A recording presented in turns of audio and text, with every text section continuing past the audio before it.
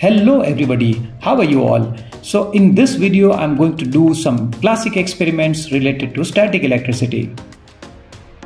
So here I have a gold leaf electroscope that is used to check whether a body is charged or not. And if a body is charged, then whether the body is positively charged or negatively charged.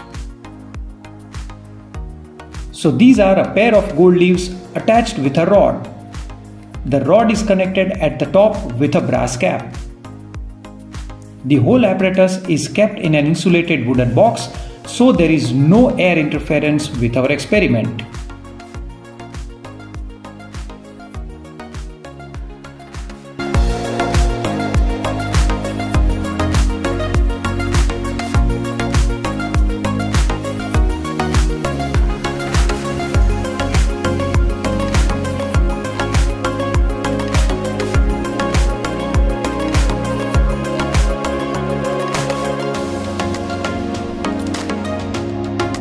We will rub the plastic scale against the dry hairs. Due to this friction, the loosely bound electrons from the hairs shed into the plastic scale, making it negatively charged.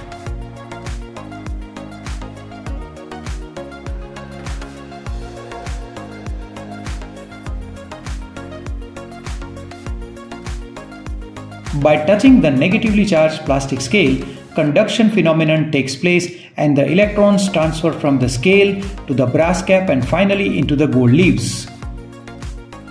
As a result, the gold leaves becomes negatively charged and they start repelling each other and hence they move apart. This is what is known as charging by conduction of gold leaf electroscope.